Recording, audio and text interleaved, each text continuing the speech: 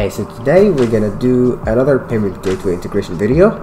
This time we're gonna do Mastercard Gateway's hosted session integration approach. I'll just jump straight to the end result and show you what it looks like. On the left side we got a dummy website. This is a skateboard shop. You add your items to the cart and then you go to the cart. Here's your checkout page. Here you can just enter your card information. You get your payment result. This is what we want to achieve. And I'm going to show you how to do it. This is the official guide for hosted session implementation. The steps starts here. We're going to go ahead with implementing the first two, creating the session and then updating the session. But first, I'm going to show you what those APIs look like on Postman. So this is the CreateSession API. You send CreateSession request, you get a session ID. This session ID is basically a payment information container, and this container is now empty. So we got to fill that container with some information about the order. So I do that in the update session request here. There you go, I send the request. Now this session ID has the order information. Now the client side can use this session ID to collect the card information and add it to the payload here. I'll show you that later, but first we're gonna go ahead and implement CreateSession and update session APIs in Node.js here on the left. To do that, you don't have to start from scratch. You can just go ahead and Postman and click on this code symbol here, and it's going to give you a code sample. You can just copy that and use it in your code. So after you do that, you're going to need to modify some things that were hard. The most important things to look out for are hard-coded values, like for example amount and currency and IDs. You want to make sure to get those from the API request itself. So you do that just like this: request body and the name of the parameter which the amount will be passed, n. So it's going to be just amount.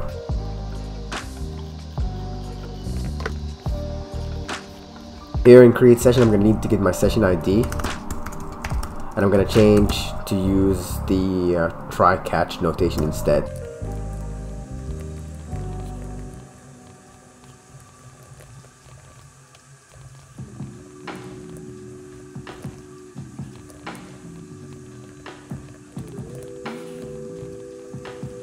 Okay, so just to explain here again what I'm doing, I'm sending a request using Axios library to the gateway for creating the session. I'm using this endpoint. I'm using a post request to create the session. Then after that, I get the session ID. On the update session request, I take that session ID and I append it on the endpoint itself, the same endpoint from before, but with a put request. And I pass the information that I want to update in the session, the amount, currency, ID, reference. So let's run that in emulator and see how that works. Okay, I'm going to show you here in Postman a sample request. There you go, it returns the session ID just as planned, and I want to show you the content of that session ID. I can do that using a get request, so get session here. If I get the information for this session, I should see $12 USD. Okay, great. So this works. The create session update session request. I'm going to go ahead and deploy to production and move on to the next step. Okay, so we just finished step 1, creating the session, and then we update it with the order information in step 2. Now we're going to work in step 3, which is updating the session with the card information using the session.js library. So we're going to have to import that in our ReactJS project. If you go up here, there's a sample code that would be very helpful for that.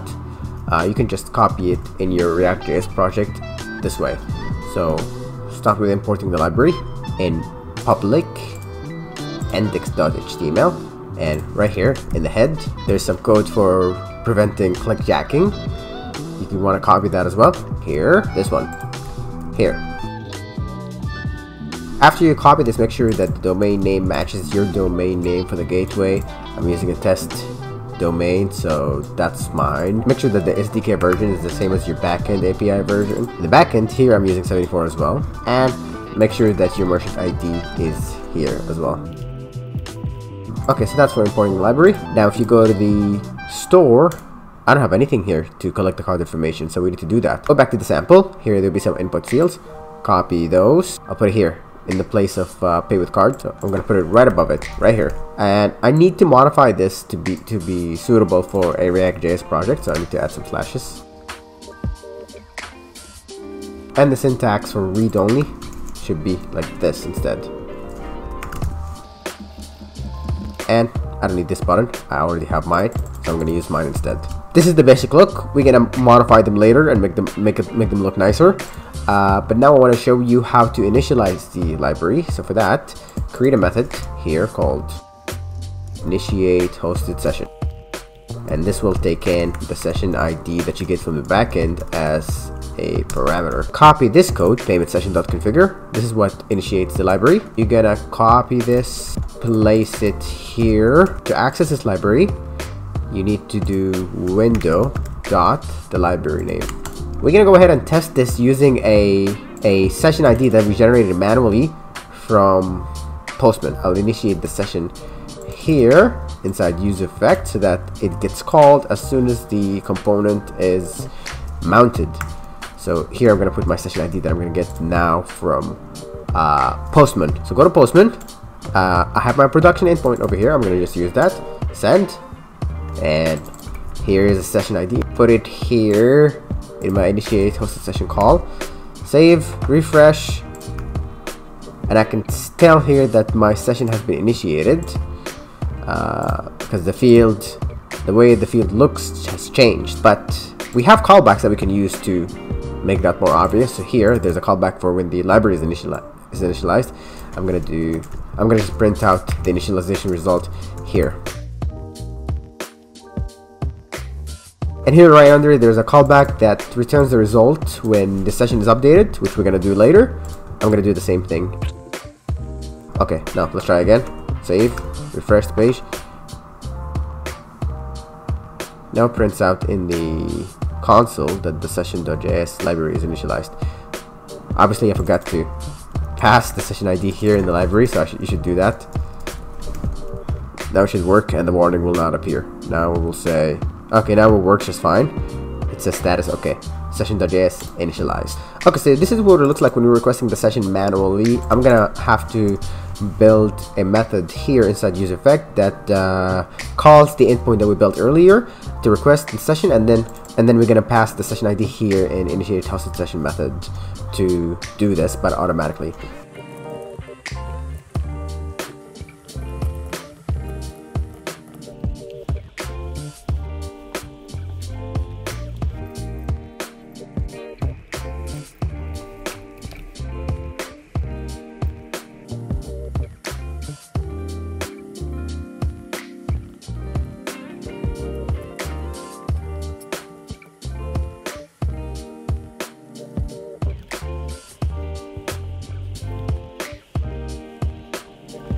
So now that we have done that, you can see that everything is getting done here automatically. The session ID is requested from a server, and then it's plugged in the session.js library, and the library is initiated. Okay, a couple more steps that are left on the front end side. I just need to change this button, though currently it doesn't do anything. I'm gonna make it update session form when it's clicked so that it collects the card information and then push it to the gateway and update the session with the card information. Go over here to my button. Now it should work. Now let's try it with a test card, see if the session gets updated and what does the library says in response. Putting my test card information, clicking pay, and here in the library I see that the update was complete, and now the session ID, I can see the session information here, and the card information has been collected. So this is good. We're almost done with the front end side. We just need to make these fields look a little nicer than this. So luckily, the nice thing about this hosted session integration approach is that your fields are customizable, so you can just style them however you want to, and then they will just look like that. So I'll go ahead and do that now.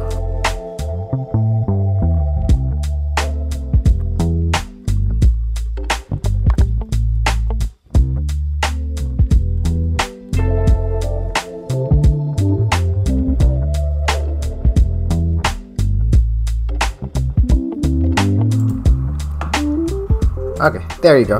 I'm not the best at styling, but this will do for now. So let's test this out again. Session updated, still working perfectly. Okay, great. Now we're gonna have to create an endpoint that will use the session ID that we got from here and create a payment request. So first, I'm going to show you what it looks like to create a payment request on using the MPJS APIs. This is what a basic payment request look like. I'm going to just use the session ID that I got from my front end. I'll get that value and just plug it here and pay. Payment sent, payments approved, successful. So this is what we're going to achieve. So, and here I'm going to have to code this here in Node.js. So to do that, we can do it just like before. Just click on the code symbol and copy the code sample we have right here. Just paste it here and start cleaning up.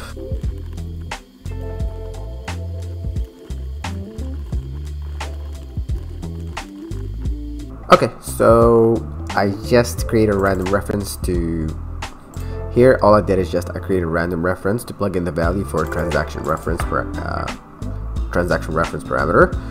and the same thing here for the transaction ID. I just use a random reference. Here I get the order ID from before and I use it for my order ID. And here I just send the same data that I get from the server back to my client side when I get the response from the gateway. So this data over here is what's going to be sent back to the client when they call this API. So let's test this out.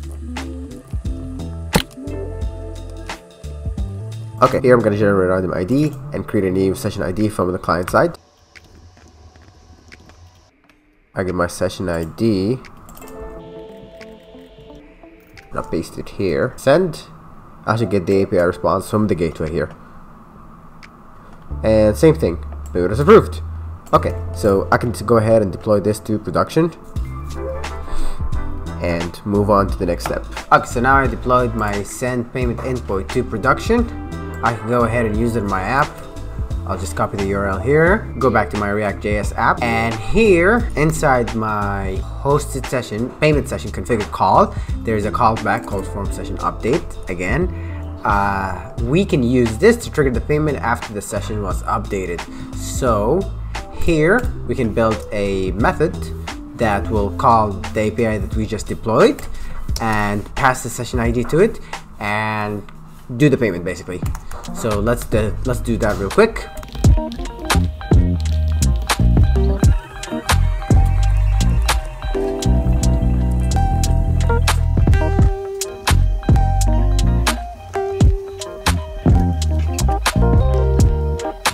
Okay, and to get this to work, we need to add two state variables. We need to add one state variable to store the order ID and another one to store the payment status.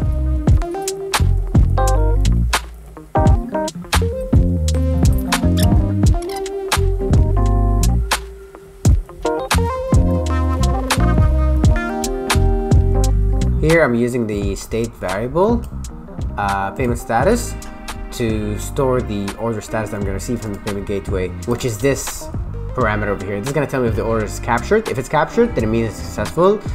The card holder has been debited.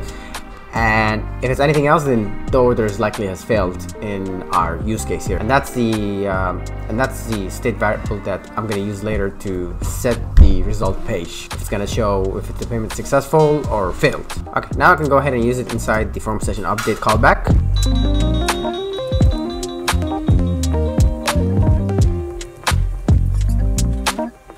Okay, so now that everything is in, we can try and pay.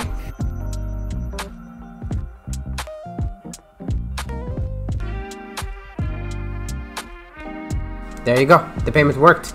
So the payment here returned captured, which means the payment is successful.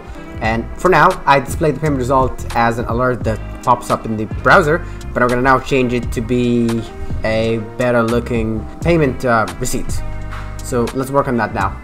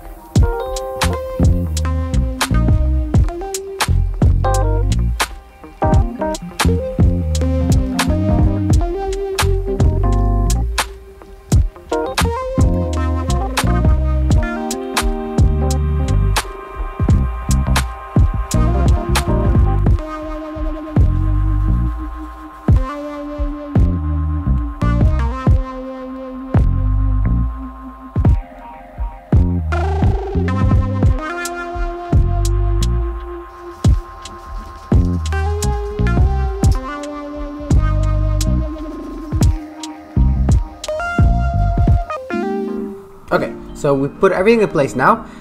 What I basically did is that I used my loading state variable to basically show the payment fields or the result if the payment is not loading. So if the payment status is new, it's going to show the payment fields. If it's captured or declined, it's going to show the result, this prompt over here. If the payment is loading, then it's going to show this circular progress indicator to show the user that the payment is currently underway. Okay, so all this in place. Let's try it out to see if it works. Pay. Here's the loading, and the payment is successful. Here's the message. Okay, so now it works successfully. Okay, now let's try a failed scenario. For the failed scenario, you can just put the same card number.